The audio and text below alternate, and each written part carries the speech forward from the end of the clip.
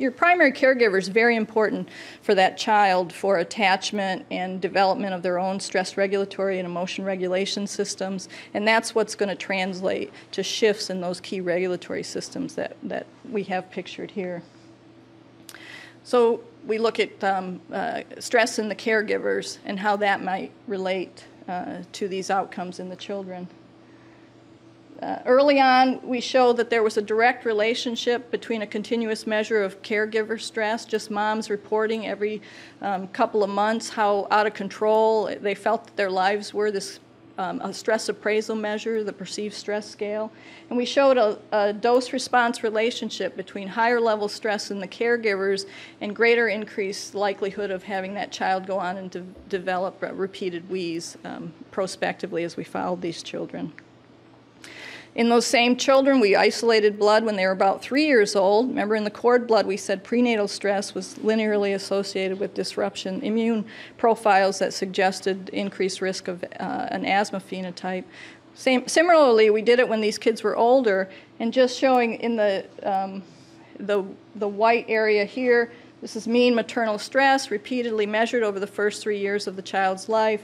And it looked at lymphocyte proliferative response. How activated were this kid's lymphocytes when we isolated them at age 3 years if we were then to stimulate them with different things, in this case, dust mite allergen. And kids who grow up in these high ongoing homes with ongoing high levels of stress, measured here through caregiver stress, were much more prone to having a very active immune system that was responding to these other environmental factors that they're also seeing during that time. So the stress is sort of priming the pump, and then if they're at the same time being bombarded by high levels of pollutants and allergens and other things that are going to be shifting these systems, we're going to see greater impact.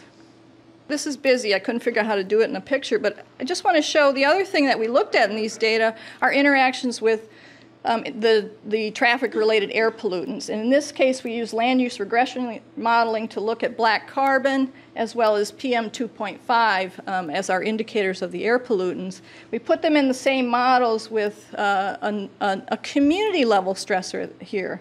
So now we're not looking at individual level stress across those domains, but I mentioned that another way we look at it is at the community level, and community level exposure to violence and crime levels in the communities is how we're measuring that. And we look at that low, medium, and high levels of community violence, and this is self-reported on a questionnaire. It's not based on institutionalized data. And then, as well as our black carbon and PM 2.5 indicator. Because a lot of people, when we said we were going to look at violence exposure and how that may have an impact on asthma expression in these kids, well, it's just a marker of bad environment. It's going to just be a proxy for bad air pollution. At any rate, what we're showing is that they stay in the model together, and they both have independent effects. You see about a twofold increased risk of having a child to go on and develop repeated wheeze, whether you're in the higher level air pollution or the highest level ECV group. Similarly for PM 2.5. And actually, if you put all three of them in the model, all three of them pretty much stay in there as well, which I show on the next slide, but I won't. I want to sort of talk about the interaction effect. So here's the same model. We've stratified them by their level of community violence exposure, and we're comparing median, above the median ETV, low ETV here, high ETV versus low ETV here in this one. And then we look at it based on low or high levels of the air pollution exposure. We actually, there's suggested a difference. So if you're high level of community violence exposure and low BC exposure, the moderate levels of BC exposure, so below the median, that's where we actually start to see suggestion of an interactive effect.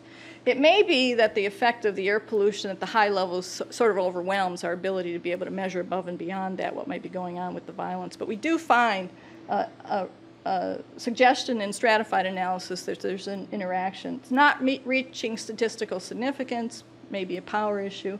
We do actually find an additive interaction, a significant additive interaction between the community violence exposure and modest levels of the BC exposure. So people say, well, why isn't it the high group that's most impacted, and is this important?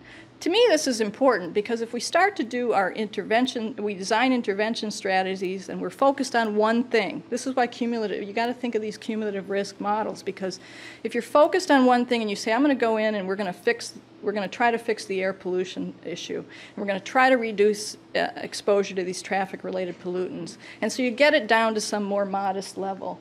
But yet you don't take care of these other things that are also impacting the effects underlying. You're still going to have risk there if you leave the stress part alone, for example.